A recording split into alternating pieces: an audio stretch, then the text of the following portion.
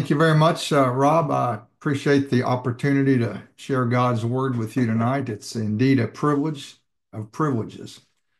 Well, as Rob mentioned, tonight we will look at a topic, probably something you don't think about a lot, but uh, I entitled this Choice Between Good and Best, Motive of Heart. I've thought about a few things that I want to read. I didn't memorize this first part, but I want to read it carefully and slowly so you kind of get the gist of where we're going to go tonight. But we're going to look at the topic of motive. We'll look at proper motives, some improper motives, things that are recorded in God's word. We'll look at the meaning of motives, and we'll see what other translations, what words are used instead of motives. And then we'll look at why motives matter to us. So, as mature followers of the Lord Jesus Christ, we are not always choosing between good and evil. Many times in life, we are choosing between good and best. This presentation is not intended to result in second guessing our thoughts and decisions, but rather to check the pulse of our heart and help make sure that our decisions are the proper thing for a given situation. Not just similar situations that we're comfortable with, but what I am doing now and why I'm doing it. We are daily, if not hourly, almost without thinking, choosing between good and best. Choices or decisions can easily be challenged to choose the most familiar path, almost without thought, choosing by default. For me, this can result in choosing or deciding something really without bouncing my decisions and to check it to see what is the best choice or reason for my decision. But when my brain and my heart are tracking with God's word and I allow Holy Spirit to be functioning or inputting in my life, it's a done deal. It's a piece of cake. When I go on habits of walking by my flesh, my five senses only, life is a crapshoot. It's hit or miss and a lot more chaotic and uncertain. Tonight, we will look at some situations where proper motive is in place and the following results, and some situations where motives were horrible, as recorded in God's word. Specifically, we'll see five places where motive is provided for our understanding in God's word. And we will begin in First Chronicles chapter 28.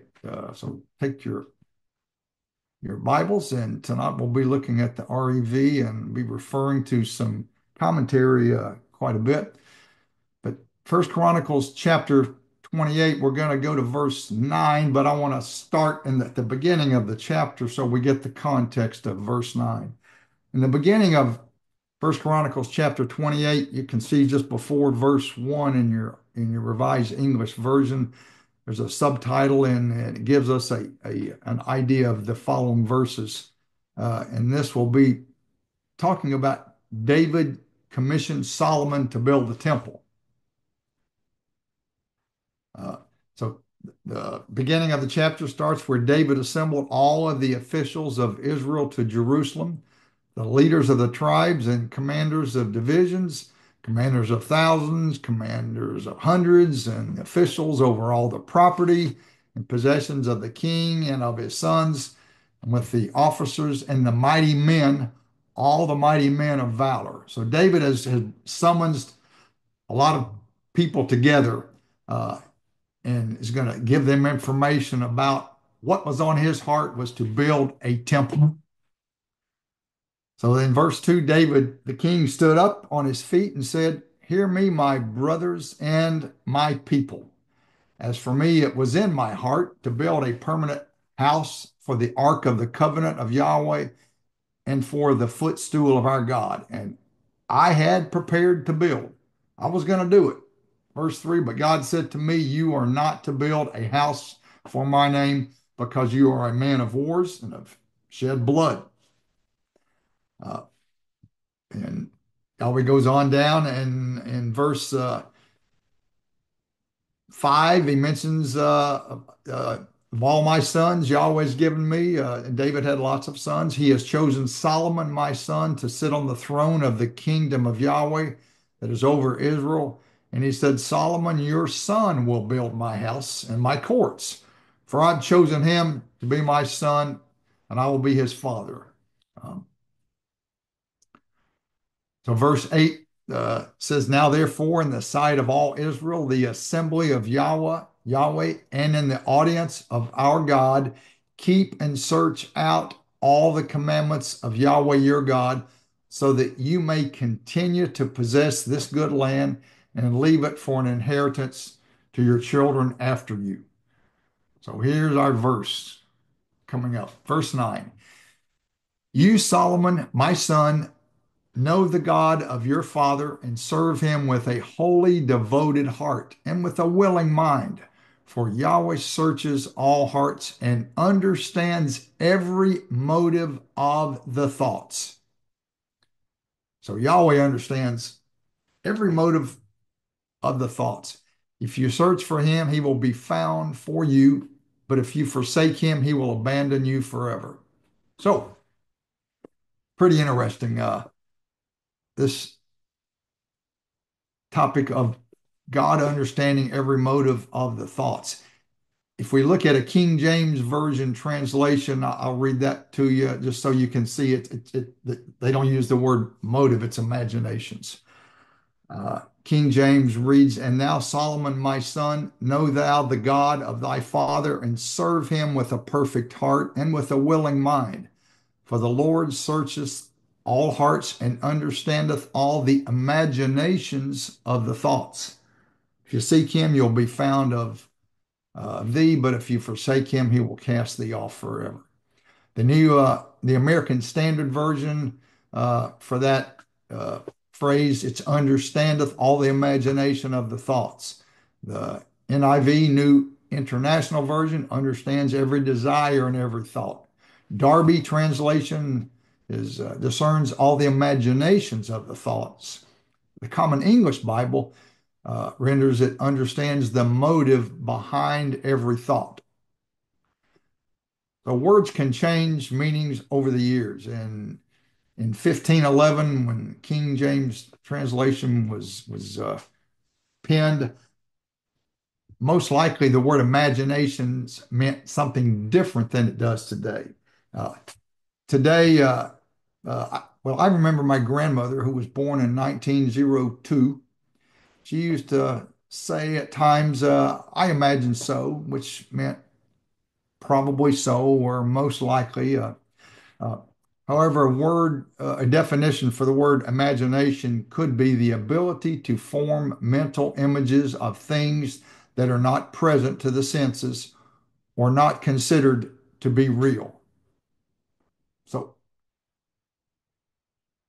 I don't think that really grasped the meaning of this word here in First Chronicles 28. The word that is used, I think, makes more sense when we use the word motive.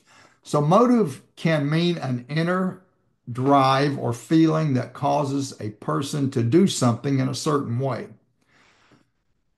The noun form of the word is, of course, motivation, and we use that word pretty frequently in everyday language, motivation. We're all familiar with that. So, let's go to the next location. Let's go to Genesis chapter 5. Genesis chapter 6. So Genesis chapter 6, as you're turning there, this chapter begins in the subheader. It mentions the Nephilim. Um, and the chapter, we're going to look at verse 5, but before we get there, the context, backing up to verse 1, and when men began to multiply on the face of the earth and daughters were born to them, the sons of God saw the daughters of men that they were desirable, and they took for themselves wives of all that they chose. Um, the Nephilim, verse 4, were on the earth in those days, and after this, when the sons of God came in to daughters of men and they bore children, these were the mighty men who were of old, the famous men. So verse 5 is our key verse. So Yahweh saw that the wickedness of man was great on the earth, and that every intention of the thoughts, that every intention is the word that was translated motive earlier in First Chronicles. So Yahweh saw that every intention of the thoughts of his heart was only evil continually, continually. So this is not just this was an unprecedented situation after God had formed, made, and created mankind. In verse 6, Yahweh regretted that he had made humankind on the earth, and it grieved him in his heart. So this was a big, big deal. And God was aware that every intention of men was terrible. It was evil. It wasn't just some good, some bad, but every intention of man's hearts were evil. And God knew this. God saw this. Um, the next place we're going is Deuteronomy 31.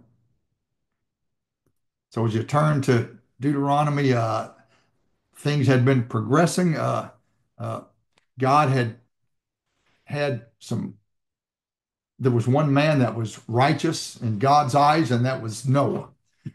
And God had given Noah information and revelation on what to do. So God was going to save Noah, and all of the people whose evil intentions were continuously, they were going to be removed from the face of the earth. And there was a reason for that. And that's, uh, there's a lot of teachings that have been done about that. But in Genesis, in Deuteronomy chapter 31, sorry, um, the flood has happened. Let's see. I don't think did I get to? Yeah. So the flood has already happened, and all of the events have occurred. Mankind is wiped out except for um, Noah and his family, and they were saved. And um, in Deuteronomy chapter 31, we progress with things as they move forward in the Old Testament. In Deuteronomy 31, we see that Joshua is being chosen to succeed Moses. And by this time, Moses was really old. Verse 2, he was 120 years old, and he was no longer to do the things that he had earlier done as a younger man. Um, and Yahweh, verse 3, said to God, he will cross over before you. Yahweh will cross over before you, and he will destroy the nations before you, from before you, and will dispossess them. And Joshua will cross over before you, just as Yahweh had said. So God is choosing another man, a younger man, to lead the children of Israel into the promised land. And it's very clear. So we go down to verse 14, and you can see from the subheader there in the REV that Joshua was commissioned to lead Israel. So verse 14, Yahweh said to Moses, behold, your days approach you that you will die. Call Joshua and present yourselves in the tent of meeting so that I may commission him. So Moses and Joshua went and presented themselves in the tent of meeting, and Yahweh appeared in the tent, and a pillar of cloud, and the pillar of the cloud stood over the entrance of the tent. Um,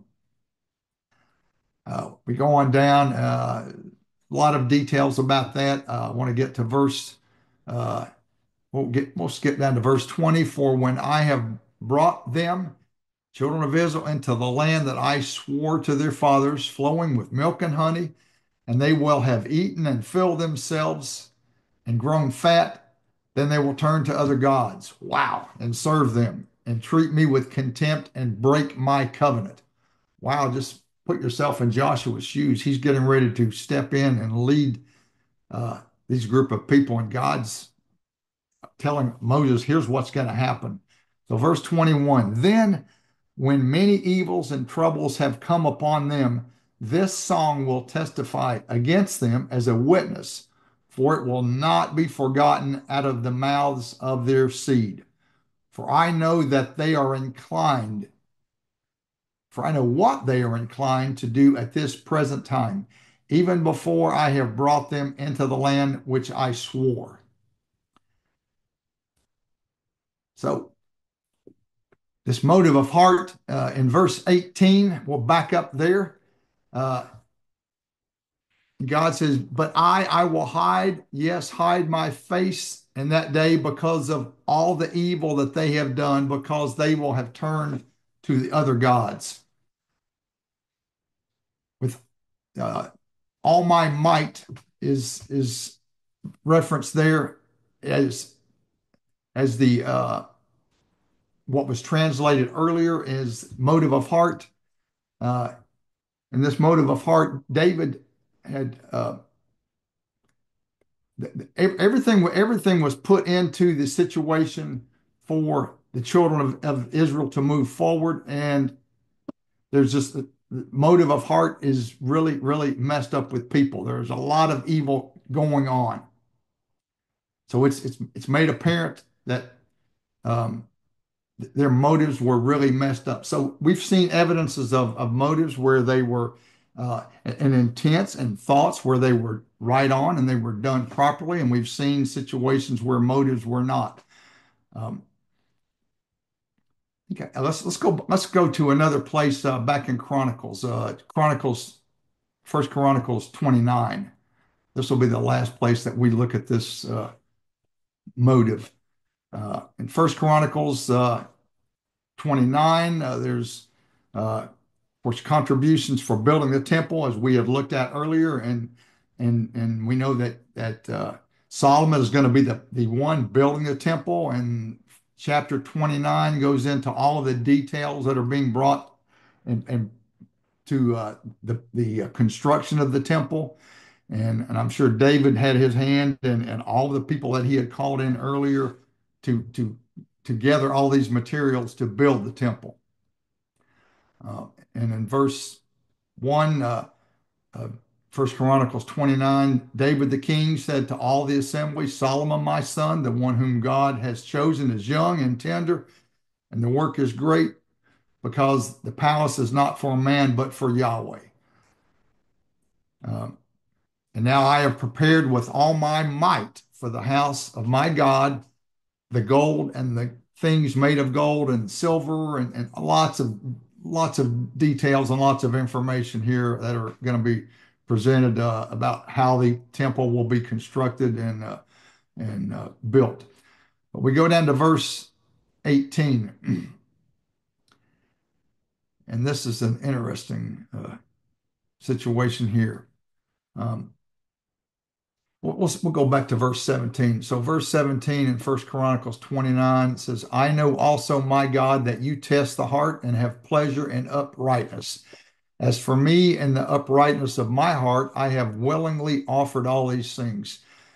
Now I have seen with joy your people that are present here offer willingly to you. Verse 18, Yahweh, the God of Abraham, of Isaac, and of Israel, our fathers, keep this motive in the heart of your people forever, and direct their heart toward you. And give to Solomon my son an undivided heart to keep your commandments and your testimonies.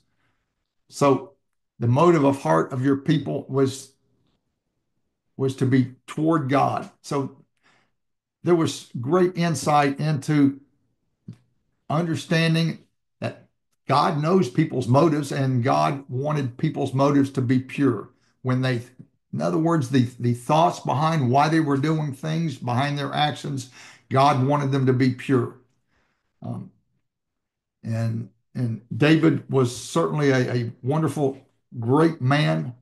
He was a man after God's own heart. Let's go to Psalm 139, and we'll see some of God's perspective of David, um, who had a wonderful heart.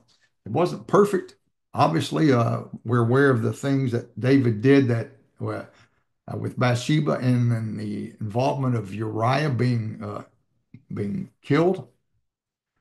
Um, but David is the only person that I'm aware of in the Word of God where it says that he was a man after God's own heart. So David's motives, why he thought the things he thought, the actions that he did, most of the time, those motives were clearly in alignment and harmony with God.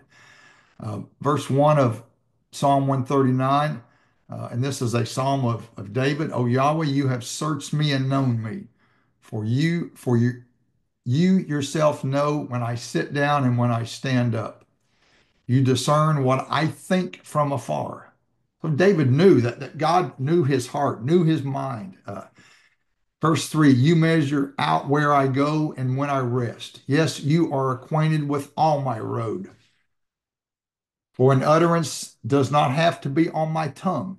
Behold, O Yahweh, you know it altogether. So David had a really clear understanding of God's understanding of him, and it states in uh, Acts, you don't have to turn there, but Acts 13:22 says, and when he had removed him, Saul, God raised up David to be their king, and he also testified about him and said, I have found David, the son of Jesse, a man after my heart, who will do all my will.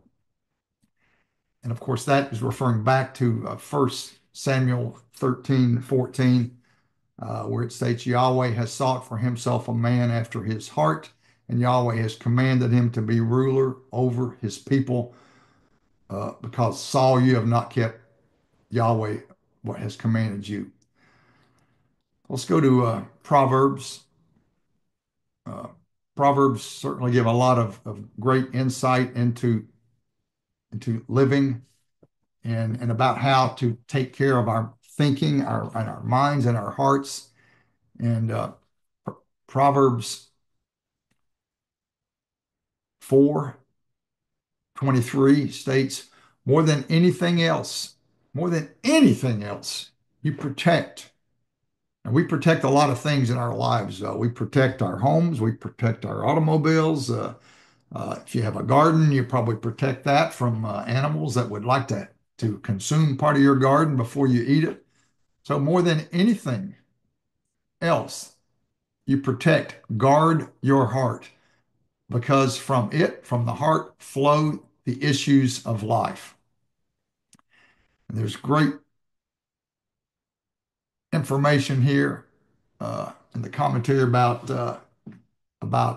this. See, I get down to the portion that I wanted to share with you from the RV commentary. The great gatekeeper of the heart is the mind. Things get into our hearts through our mind, which is why it is so important to watch what we see and hear, and control our thoughts. Uh, Philippians 4:8 says to think about things that are true, pure, righteous, etc. Peace is also one of the guards that watches over our hearts. It's also vital to control our actions. Uncontrolled actions only reinforce any anger or evil that is already in us.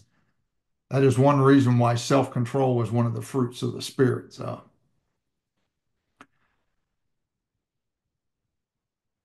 So yeah, man basically, a lot of the world teaches that man is basically good. God's word does not say that man is basically good.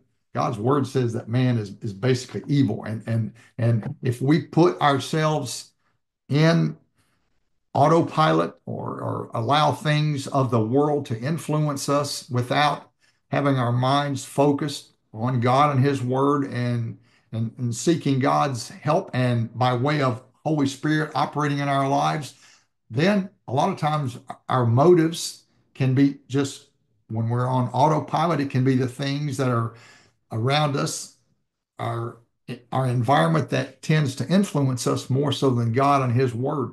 So our actions and our motives can be basically shaped by the things of the world and not by the things of God and His Word.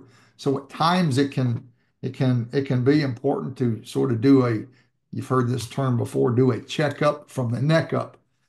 So we can kind of think, well, why am I doing this action here? Why am I thinking this? And sometimes it helps us to put the reins on and we can change what we're thinking about or why we're thinking it and make sure that our minds and our hearts are tracking with God and His Word. It can keep us out of harm's way and it can help us to be a better impact on the people around us and can allow us to do what we need to be doing in the body of Christ. So let's turn to Ephesians chapter 2. I want to conclude here in Ephesians chapter 2. We'll look in verse 8.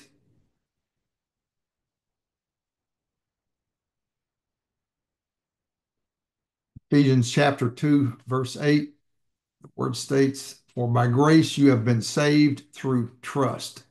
And this is not from yourselves, it is the gift of God, not as a result of works, so that no one can boast. For we are His handiwork. We are His handiwork, created in Christ Jesus to do good works, which God prepared in advance so that we would walk in them."